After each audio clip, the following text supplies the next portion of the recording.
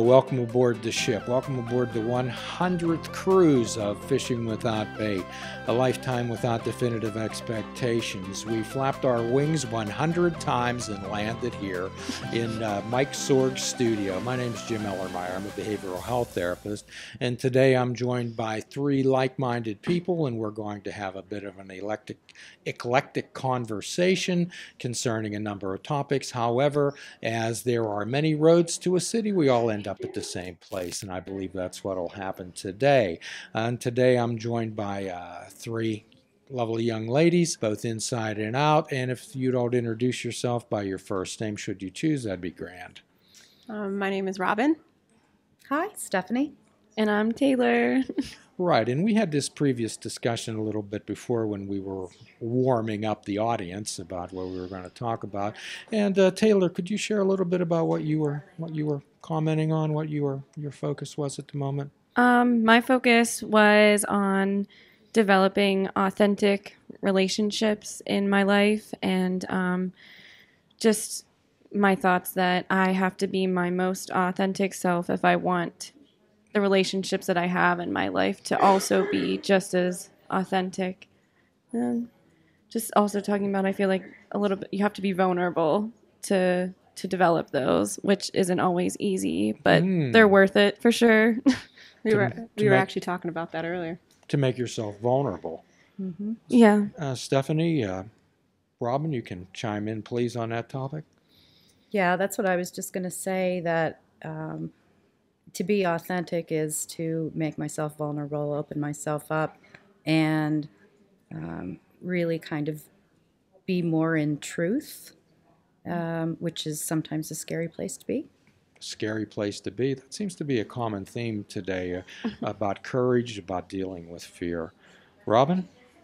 Well, I was thinking about, how we were discussing the authentic, being authentic to yourself, and we originally started talking about it with relationships, and my first thought was towards loving relationships, but then I also started thinking about like relationships with friends, and I reminded me of, and then we started talking about losing things, and making choices based off of you being who you are and being true to yourself, and how I had one situation where I fortunately didn't have to lose anything. But then I was thinking about how in another situation I did end up losing things, and in the long run I don't really regret it at all. So I do think it is important to be able to know yourself, be authentic to yourself, and accept what comes of it. So when we're talking about making choices, ladies, we're talking about making a choice on something, which means that other things are going to be left out. And sometimes we don't want to do that, do we, Stephanie? No, I think it can be easy to kind of get single-minded about something.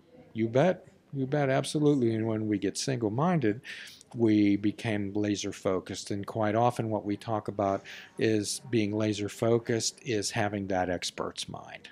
Okay, like the racehorse with the blinders on. They can do one thing, do it well. However, they don't open themselves up to possibilities.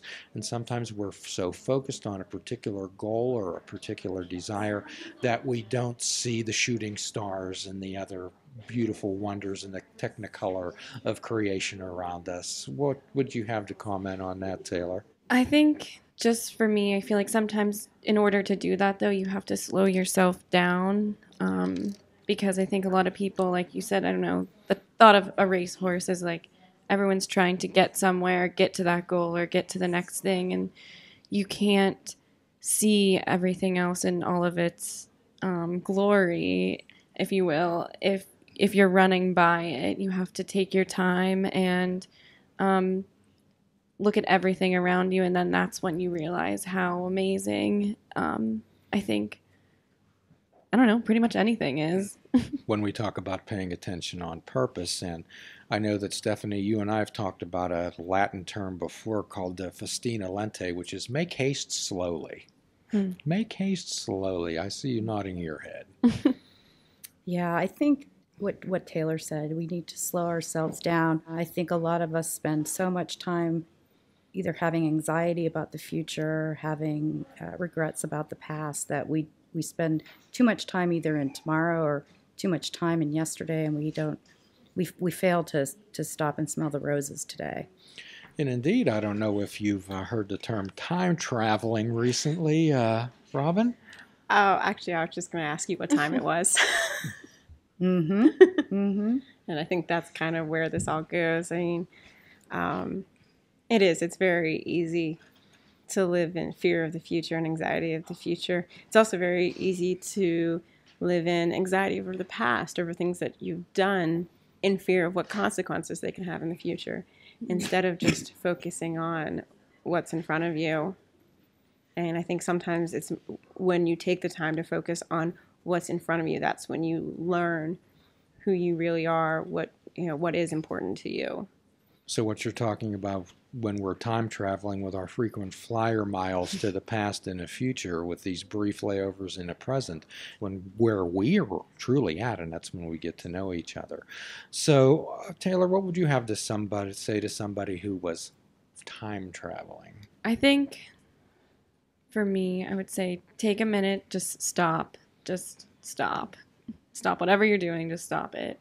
Take a deep breath and just like become aware of where you are at that exact point in time, no matter where it is. Whether it's a good situation, a bad situation, just like regroup yourself. And then I feel like it just happens naturally then, because if you really are trying to pay attention to where you're at that exact moment, good, bad, or ugly, then you're not looking at the past. You're not looking at the future. You're just being with what is at that exact point in time. And not necessarily easy always, but it's kind of comforting if you know where you're at.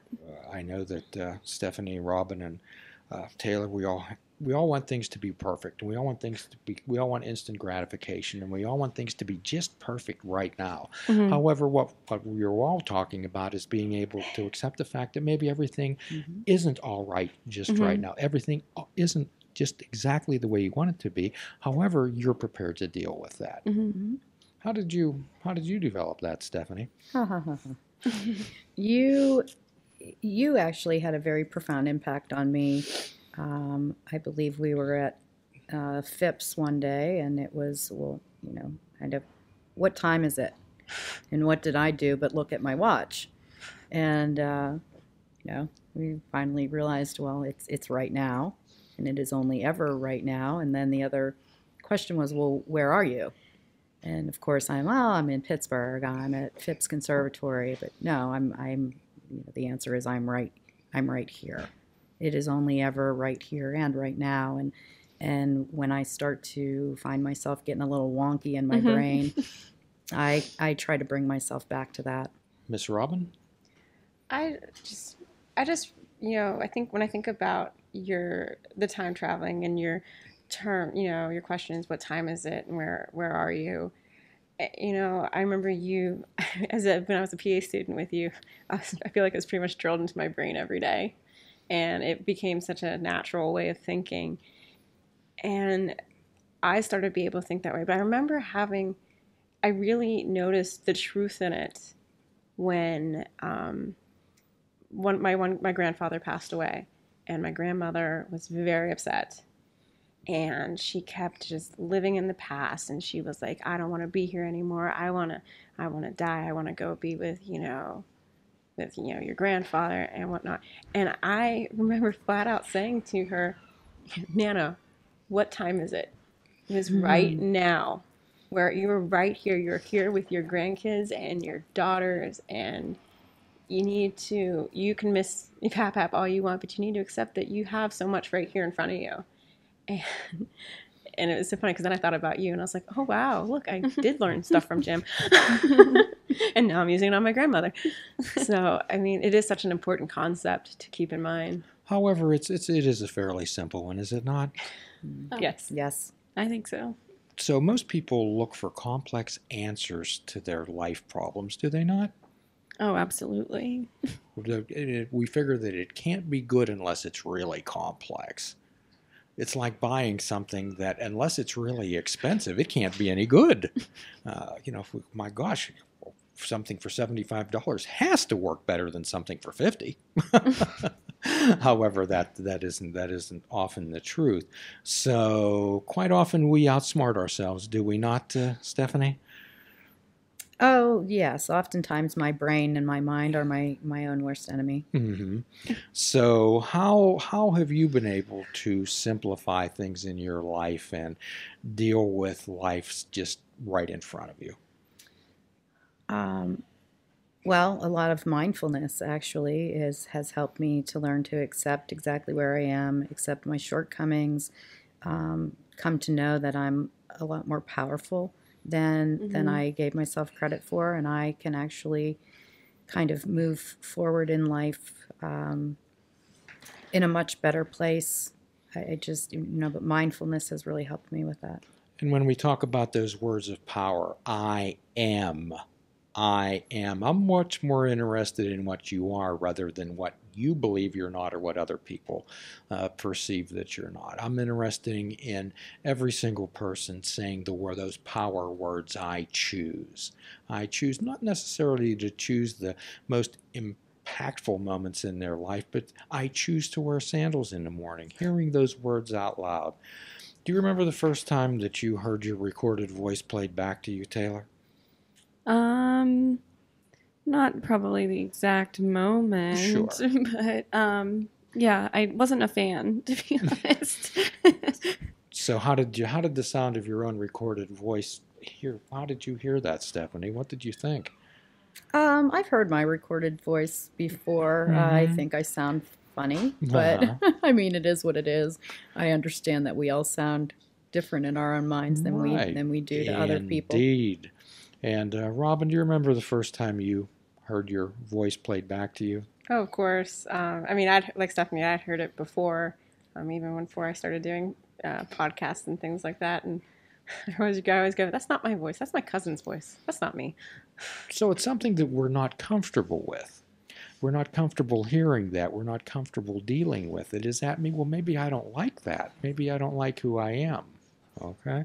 So the idea here is what we're trying to do. We're trying to connect the dots. And quite often what we have to do is disconnect to connect. We disconnect from the people, places, things, circumstances, and events that interfere and hinder our life and hinder our development. Okay? The idea here, it's okay to be good to yourself. It's okay to be good to yourself, as long as it's not at the real expense of another. Okay? So, and again, I'm going to challenge all three of you to be mentors, to model behavior for particularly young girls, young women. What would you have to say about that charge, Taylor, that I'm giving you? Um, it's, I guess, kind of a big task, but I think, well, first of all, accept. Second of all, I think that it's just teaching it's just teaching people how to be comfortable with themselves, and you don't have to prove anything to someone else, and just, I think, really appreciating what you have and know what you have to offer other people, kind And of a it's thing. and it's simply doing the right thing, is it not, Stephanie? Yeah. Is it that hard? No, it's definitely doing the right thing, being nice to people, being compassionate to people, but also letting people know that they are enough.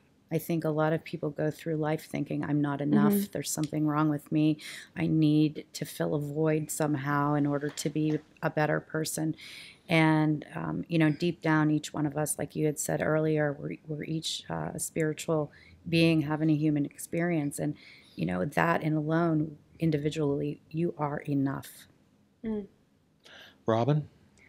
I think the important thing is just being yourself and being true to yourself and showing that to these younger girls that it's okay for them to be themselves too. We were having an interesting conversation earlier about people not wanting to open up because it's not the cool thing to do, and people change who they are and what they think because it's not their thoughts aren't what is accepted. It's the complete opposite.